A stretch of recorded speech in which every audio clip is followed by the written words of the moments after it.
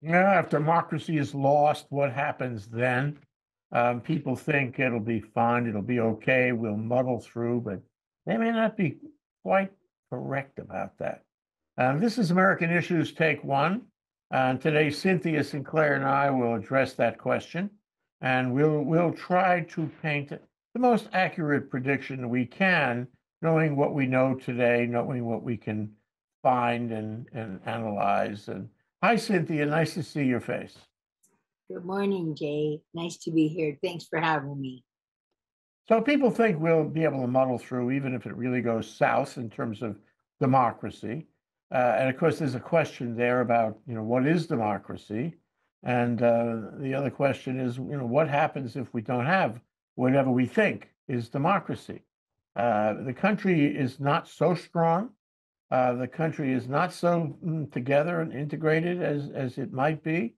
We've come a long way since the greatest generation, since the time the country was, the strongest beacon on the hill after World War II, and we have suffered in many ways. And people talk these days about the loss of our democracy by virtue of Trump and others, mostly in the GOP, who seem to be dedicated to bringing the country down, or at least bringing our democracy down. So I think we have to address what happens if they succeed. What happens without democracy? Okay, so let me ask you first. Let's see if we can fashion a definition of democracy. What are we talking about? Well, if you go by what the United Nations says, then it is freedom, rights, and freedoms of individuals to believe what they want to believe, to say what they want to say, and to have that privacy. Um, all of the things that seems like our Supreme Court is trying to undermine right Mhm. Okay, so let's assume that the worst analysis comes true, and the Supreme Court continues in rolling back our human rights, civil rights. Let's assume that Congress continues to be mainly ineffectual. I mean, it was really extraordinary that in this big bill that Biden claims a great victory, he had to have Kamala Harris break the tie because this is let's see, it's the now. Inflation Reduction Act, Oh, right. and he had to have her break the tie because no Republican, not one single Republican in the Senate would vote for that bill. It's really interesting. So they got it through with Joe Manchin and Kristen Sinema, which is pretty interesting. They control the policy of the Senate. In any event, it seems to me that you're right. The Supreme Court is broken, Congress is broken, and the executive sometimes is naive and ineffectual. And never forget that during the Trump years, he peppered the executive agencies with people who were loyal to him, and most of them are still there, loyal to him. And so I think there's a fair chance that the Republicans will take control of both the House and the Senate in November, this November, coming soon, coming now. Okay. Mhm. And when that happens, some of these really draconian things they've been hoping for, working for, to undermine our democracy will take place. And if Trump gets into office again, which remains a logical possibility, he's not going down easy with the Department of Justice. He'll be fighting them right to the Supreme Court on everything. Or DeSantis or some other Republican gets into some other right wing Republican gets into the Oval Office. Democracy, as you describe it, as we have known it, will be in great jeopardy. So that being the case, what do you think from the United Nations analysis on this? We will lose in this country. What will it be like for you, Cynthia, and for me, and for the people we know? Well, we need only look to Russia, right? Um, China may be too extreme of an example, but Russia is the perfect example.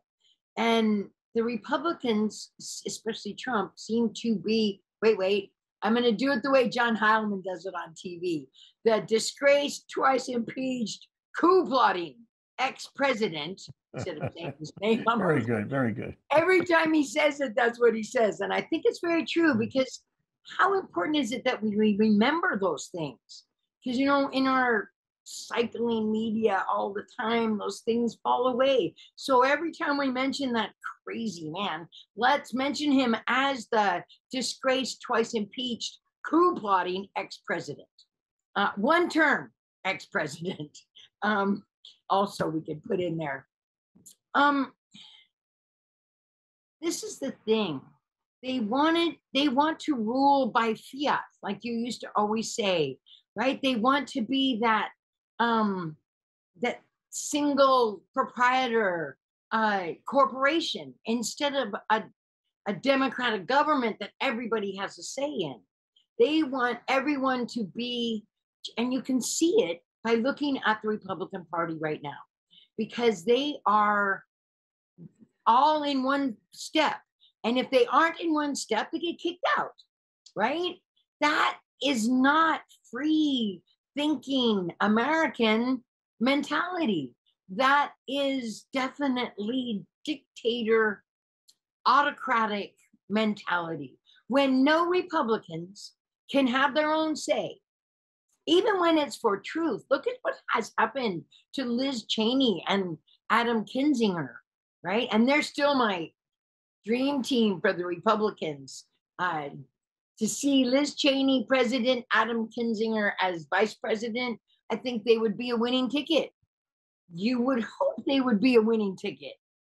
But we can look at what's happening to her in Wyoming and know that people with integrity don't matter in the Republican Party. Personal opinion doesn't matter in the Republican Party.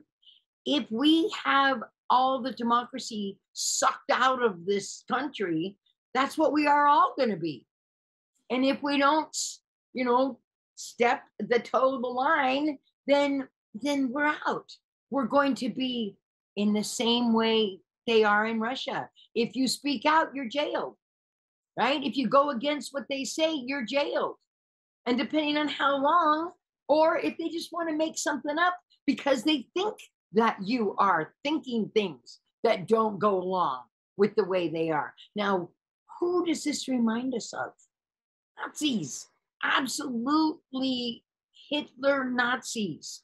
And that's, so when you hear Russia say we're going against the Nazis, that's just ridiculous. It's projection, just like so much of what the Republicans here say. And we need not look any further, for example, than the Republicans in Congress, afraid to step out of line, afraid to have their own opinion. So what does that mean in my daily life? First of all, you're right to point out that free speech, as we have known it, and it has grown and flourished in this country for a long time, and it has defined us. That whatever you say, is okay, pretty much. Free speech will be in great jeopardy if people who like autocracy get into office. You can have a benign dictator. That has happened in European history, but it never lasts for very long because power corrupts, and absolute power corrupts absolutely. And so the benign aspect goes away soon enough. And so the first thing is free speech. It has to go away. And then I watch NBC, MSNBC, and I watch CNN, and I watch, for that matter, BBC, and then I read the Times and the Post and other news sources, and I say to myself, how strong are they? Will they be able to continue in the face of a government that wants to call them fake, that wants to criticize them, and say that they are lying? Your notion of projecting your bad acts on someone else. And I think I like your opinion on this. I think that the first thing that goes is the liberal press. or the remaining press, maybe I say, because we don't treat Fox News in that category at all. Fox News is propaganda. They're they're self-appointed propagandists, and you know they're not telling the truth. The other ones are doing a great service, but they're fragile. That's my notion. I want to know from you how you feel about the strength, the resilience of the real press in this country.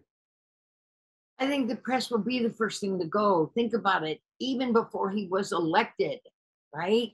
The disgraced, twice impeached, coup plotting ex president, the first thing he did was go after the press. The fake news media. Oh, they're saying all these lies. Enemies of the people. Remember that one? Oh, yeah, enemy of the people, which is exactly the way that Hitler started, right? That's how he started.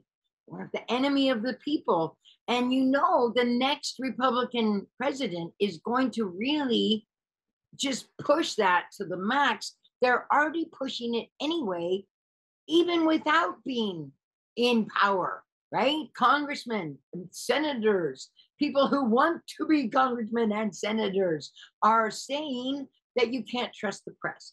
MSNBC is no good. Oh, they're, partisan hacks. Partisan hacks. Well, the only real partisan hack that's on mainstream TV is Fox. And I do watch those guys sometimes. I don't just listen to MSNBC and CNN, and I do, Washington Post and all of those, the Atlantic, and I love to read those. But I try to look at the New Yorker and the New York Post, and I watch Fox News for as long as I can stand it until I'm just screaming at the TV, and then I have to change it because it just gets me so mad. Well, Trump threatened the New York Times. Yep. He wanted to make it impossible for them to continue in business. Mhm. And a president, with the bully pulpit, he did damage to them in terms of reputation, but he could also do regulatory damage and judicial damage to them and essentially muzzle them or put them out of business. So you really wonder how free speech will fare if there are no organs.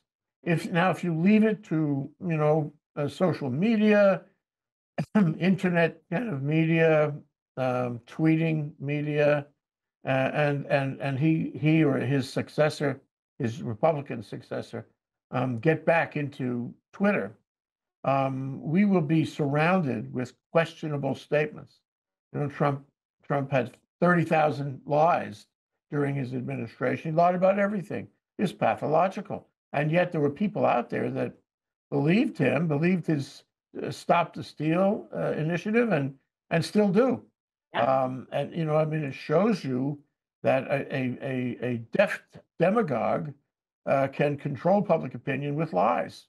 So if you take away the liberal press, if you take away the press that criticizes a right-wing autocrat, that leaves you with a pandemonium in social media, and it leaves you with lies, a lot surrounded with lies, and that leads to confusion. And we're all subject to being confused. It's hard to be confused if there's nobody giving you the straight scoop. So I think that part of this scenario we're painting is that you can't find out what's going on. You don't know, and the country in general has more confusion than it has now. That's one of the things that happens if democracy, fails. But let me talk about corruption. Corruption. One of the things about Trump, he comes in as a businessman, and he brings his lack of morality and lack of ethics into the White House, and he operates, the government like a corrupt business, quid pro quo for everything. And I wonder what happens in terms of the national economy. I wonder what happens in terms of the credibility of the government.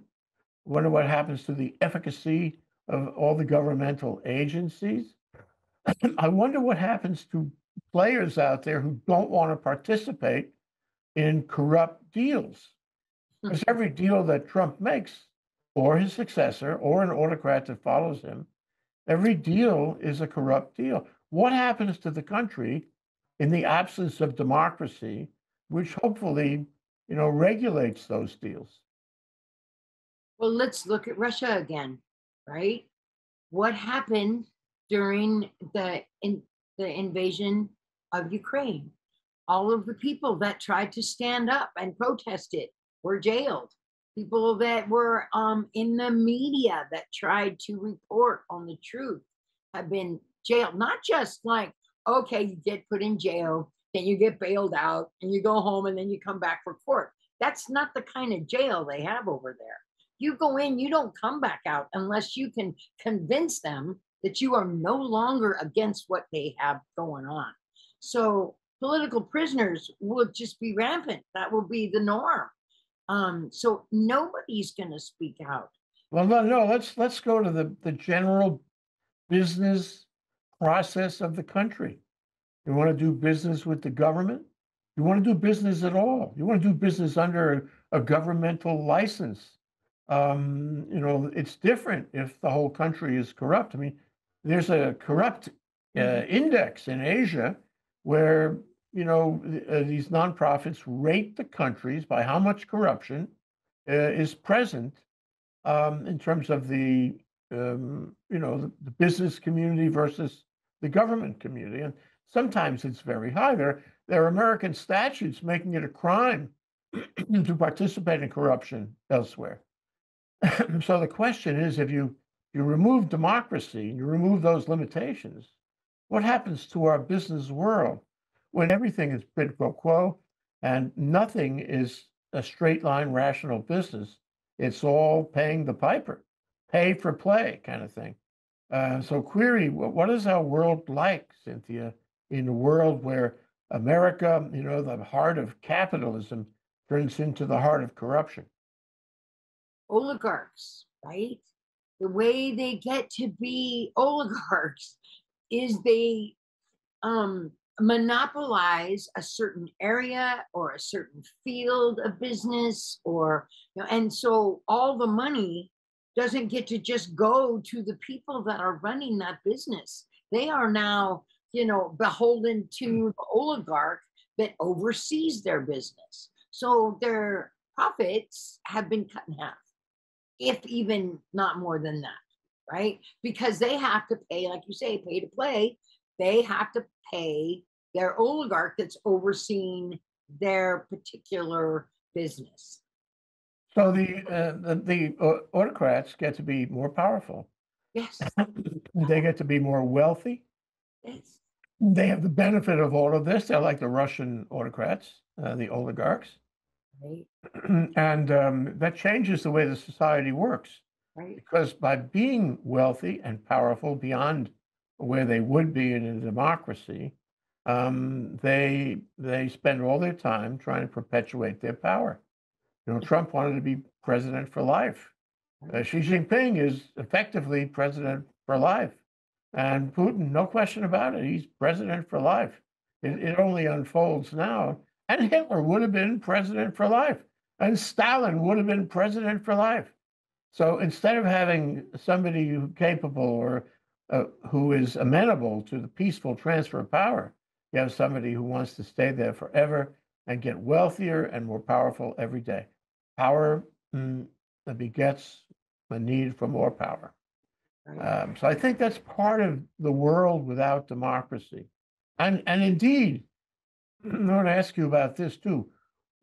We are seeing one president who doesn't want to give up power. He does not believe in the peaceful transition of power. He wants to be there forever on the basis of lies.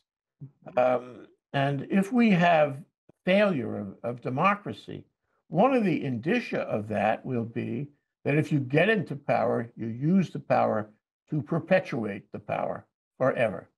And there will be no peaceful transition ever again. We will effectively be in a perpetual autocracy, a monarchy, if you will. And if it is not a benign monarchy, it will have an effect on everyone in the country. What do you think? I don't think it's a monarchy. I think it's a dictatorship. Okay, fine. Monarchies can be more amenable, more Ex- benign somehow, at least in our notion of it. right? When you Um, think of the although some UK, monarchs right? were pretty tough. They've got the monarchy and then they've got parliament. So the UK has both, right? They don't, a monarchy does not necessarily mean you don't have government, but a dictator, that's it. That's the government. There's no room for anything else but that one dictator. We know that the disgraced, twice impeached, uh, coup plotting ex president, he has been known for a long time and admitted to his favorite book is Mein Kampf, right? He's read it, probably maybe the only book he's ever read, but he has read it. There are statements that it's on his bedside table, it's his, favorite book, all that other stuff. The way a Christian reads a Bible, he has read that book and really patterned his life after it. So we need only look to the past to see what's going to happen in the future. Look what happened in Germany, in Nazi Germany. As of right now, we're actually 10 points below Germany in the measurement of how strong a democracy is. We fell 11 points between 2010 and 2020, and 6 of those points happened in the 4 years that Donald Trump was president. Now, we can only hope that in this next 4 years, having a decent president, it might go back up again. I don't know. But they do a new assessment every year, so we shall see. We have, on a 100-point scale, we're 83. We're even with Romania, Panama, and South Korea. So when you look at that, we're not very strong. And people have to realize that our democracy is not weak right now because of some random thing that's happening. It's very intentional, it's very specific, and we can name where it's coming from. We've got to start taking specific steps to protect the democracy, not just, well, we'll have another, election and see how it goes. I'm for all of the wonderful things Biden has done, especially over this last few weeks, but since he became president, he has passed 6 or 8 different really important big legislative things, right? Bills that have been, written into law and signed into law. Not one of them deals with voting, which to me was number one. And they didn't, and then Well, now, that's the number one issue, isn't it? Because with voting is the complete and total elephant in the room. yes, If what? we lose if we, meaning the country, the people, lose the election to autocrats or followers of Trump and the right-wing Republicans in November, that changes everything. And all of a sudden, there's not even two sides to the discussion. It's one side.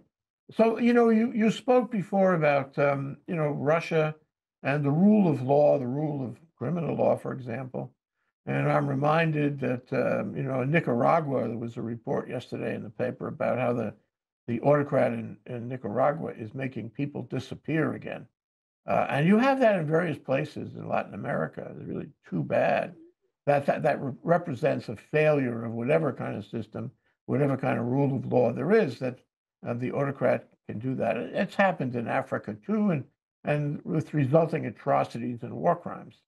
But query, could it ever happen here? And the answer is, well, if you have an autocrat, if you have somebody in absolute power who doesn't care about the Constitution, it's really significant element, doesn't care about the rule of law, wants to make the courts follow his beck and call or her beck and call, and just generally, and wants to undermine the independence and integrity of the FBI, for example, and the Department of Homeland Security, which has a lot of power, and make them work for him, not the people, not the country. not even the rest of the government, marginalizing the rest of the government, you get what happened in Nicaragua and other countries in Latin America and Africa. And so, the rule of law is very important, and governmental corruption, where the chief executive uses the government for his own agenda and not for any of the principles of democracy, is very scary on a personal level. To be arrested, prosecuted for a phony crime, some, may I say, trumped up crime, and put in jail like Navalny, and made to disappear off the public stage, off the personal stage, it's really out of Stalin and Hitler and some of these other guys, because autocrats get more powerful and they use the system to undermine, to punish, to imprison, to kill their adversaries. So that could happen. Do you believe that could happen here? I absolutely believe it could happen here. Look at how far the disgraced, twice impeached, coup plotting ex-president got to doing that very thing. Look at how powerful Mitch McConnell, and I guess I should call him Moscow Mitch, since I'm giving them all names today.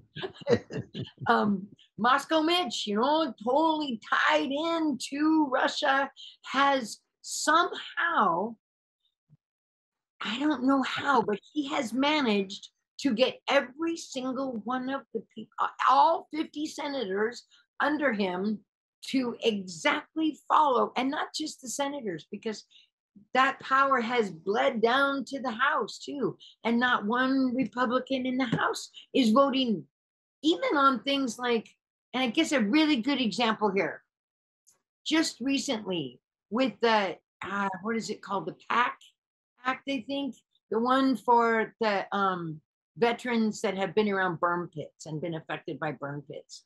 The Republicans are fist bumping and high fiving, and yeah, look at that. We defeated something that's going to help veterans. Something that has already been studied and proven to be hurting veterans. All their claims of we love the military. They only love the military for the guns and the power that come with it. They don't love them to take care of them after the fact. Yeah. We've seen that. So speaking of guns, we do have the militia active and threatening. I mean, even with this FBI search and seizure in Florida of Trump's Mar-a-Lago. This is obviously for a good purpose, and we know Merrick Garland well enough that he's not going to be rambunctious about that. He can be careful. Oh yeah. Nevertheless, there were people in the Trump camp who threatened violence over that. There was an article in the Times, I think, Yep. where they're all popping up and saying, "Well, this is war," you know.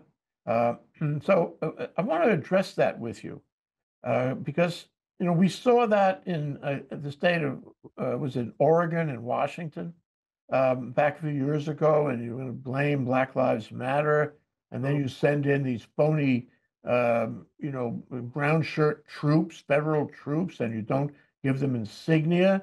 It reminds me of Kent State, where there was a complete misuse of the National Guard and federal military might. Trump has threatened that. He's been manipulating that from the beginning. And so what you have is some people like, the Proud Boys and all, they go into the streets supporting Trump.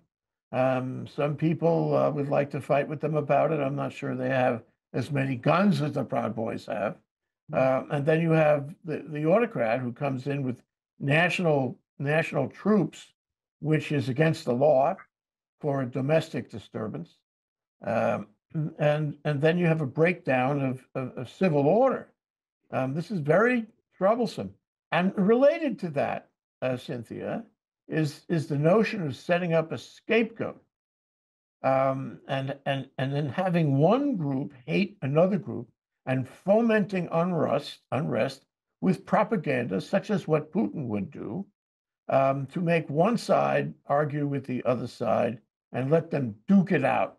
This happened in Rwanda, where one side, was incentivized by the government who were in charge to shoot at the other side, to slash and burn the other side, and vice versa.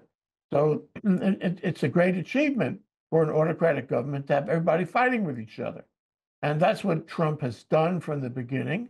And that is one of the things that would happen if you take away, the rule of law and order, and you make the government a player in bigotry and in street violence. Aside from the fact we already have street violence, which is way too high, for the lack of democracy, the government would incentivize more street violence. So, do you agree? Not agree? How do you feel about all that? Well, I think we've been talking about that for years. We started talking about Trump trying to foment that kind of anger and inflection. And back in the very beginning, we said it was so that there could be a big fight out, in the streets, and then he would have to declare martial law. And martial law makes whoever is president all powerful. They control everything. They don't have to go through Congress. They don't have to get permission. They can just do whatever they want. And we know that. And that's what Trump was going for. That's what Mike Flynn was going for. Sidney Powell in that last big meeting at the Oval Office, trying to get him to do that.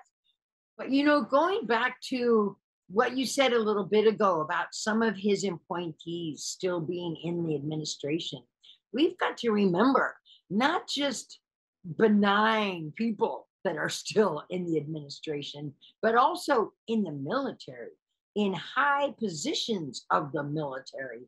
And that's the part that scares me the most. Mike Flynn's brother is still one of the main head generals over there. And he was a player on January 6th. Exactly. So why are they allowed? In my mind, when Biden got into office, he should have cleaned house. He should have got rid of every single possible, just in case, because he has the power to do it. Just in case. He doesn't have to charge them with anything. He just has to dismiss them because for whatever reason he wants, really, he's president. It's his administration. He can make those changes, just like Trump made. The twice impeached, disgraced, coup plotting guy. He did the same thing. But when he placed his in there, he wanted them. They were there for a reason, and they're showing their colors because they're not doing things that should be done. Right? They're just holding back, almost as if they are trying to tie the hands of Biden in order to not allow him to do things right there in his own administration before it even gets out to Congress. Right. Well, undermine him as a potential second term. Right. Oh, yes. In so many ways. And the Democrats undermine all the Democrats for a second term. Right. And leaking information out through their propaganda machine, right? That might have a little kernel of truth. And that's what they say. Every lie has a kernel of truth. That's how they get believed. And so that's, I think, what's going on. And it's partly tying his hands. And I think I don't know what he was thinking to let them all stay there. It didn't make any sense to me. And it still doesn't right now. Yeah. As January 6th committee gets more and more closer to their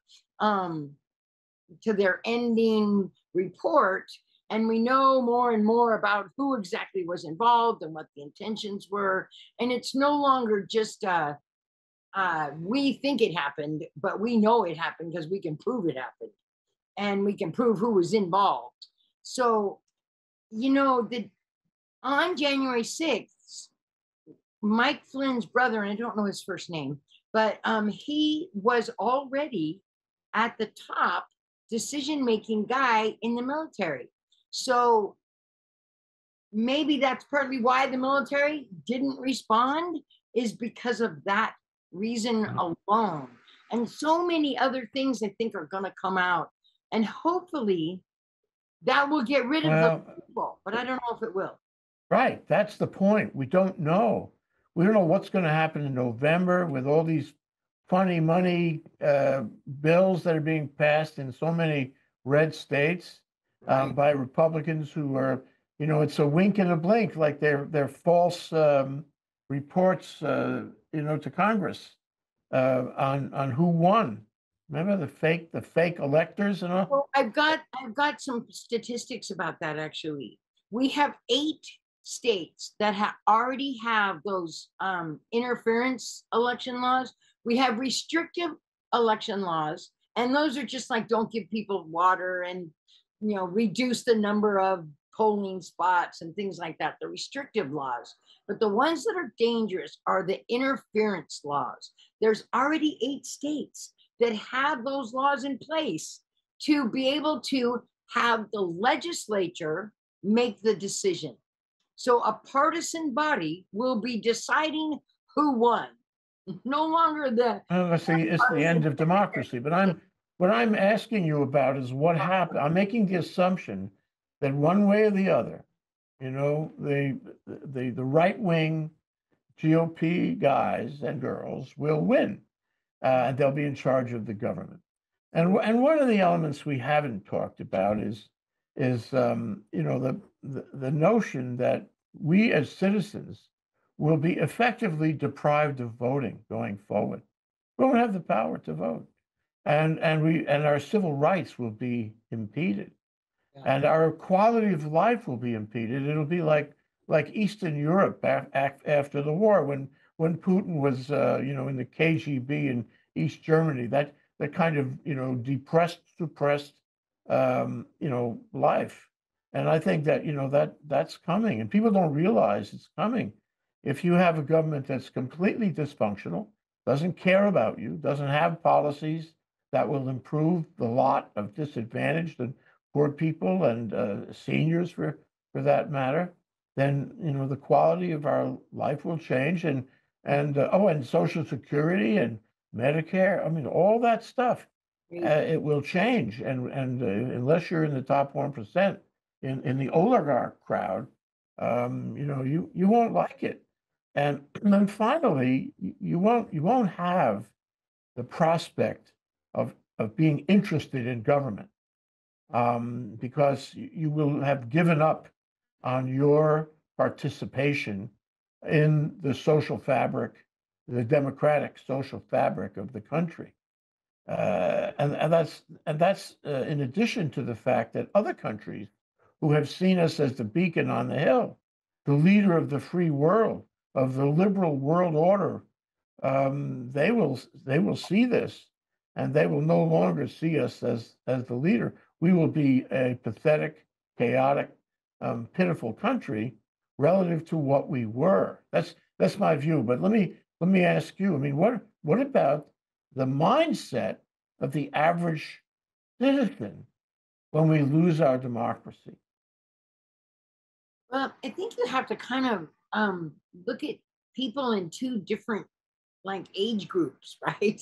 Or not just 2 different age groups, but I think by how old you are will make a difference in how you react. And older people, I think, will maybe just sort of give up and say, "Oh well, I tried. I'm tired. Forget it." Right? Whereas the younger people, I think, will rise up in the same way they do in Russia. The young people rose up, and Are you try, talking about revolution, Cynthia? well, isn't that what it's going to take to have to get it back if we get there? If we end up in that place, how else do we get it back? A very good rhetorical question. Let me go to one last point. We gotta get off soon here, Oh yeah, and that is this. Xi Jinping always says that his system is better than ours, and that our democracy is failing. Okay?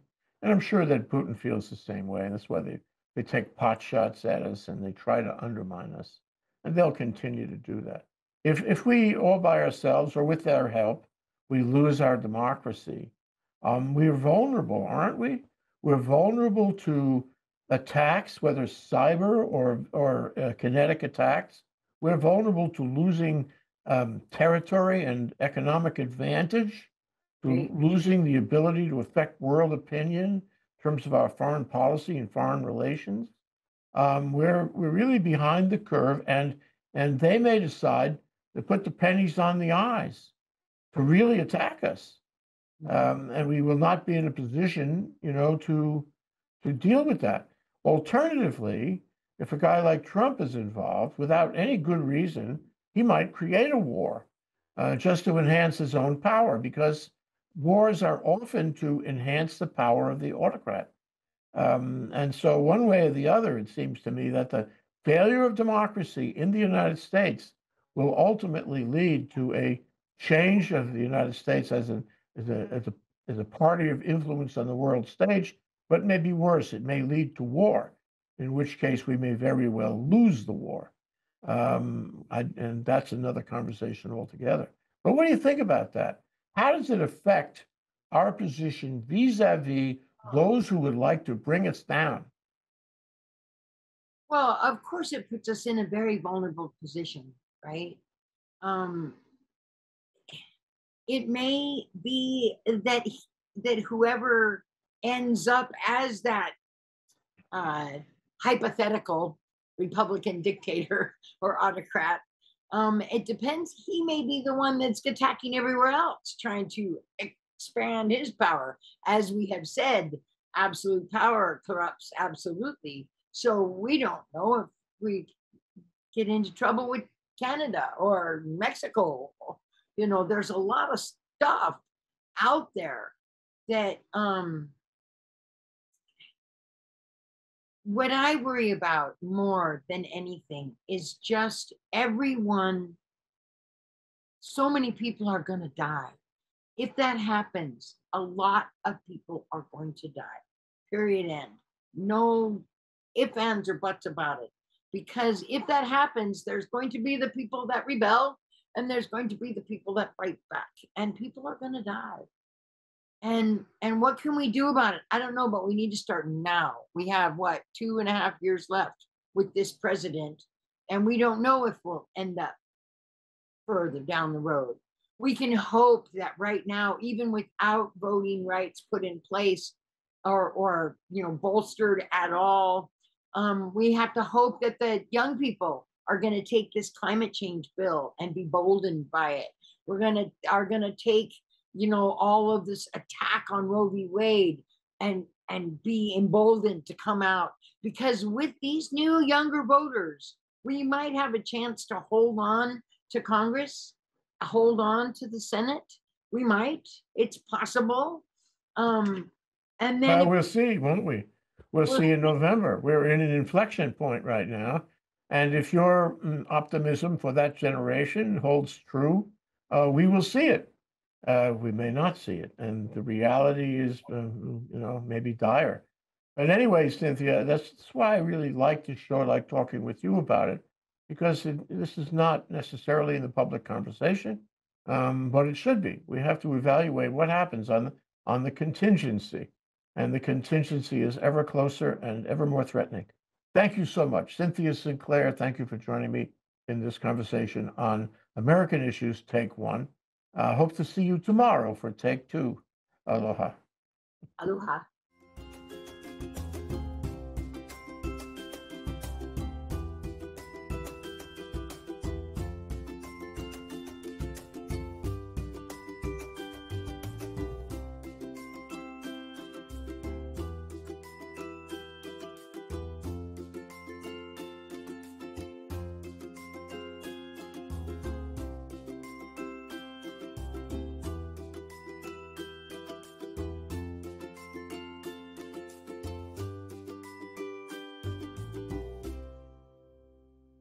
Thank you so much for watching ThinkTech Hawaii. If you like what we do, please like us and click the subscribe button on YouTube and the follow button on Vimeo. You can also follow us on Facebook, Instagram, Twitter, and LinkedIn, and donate to us at thinktechhawaii.com. Mahalo.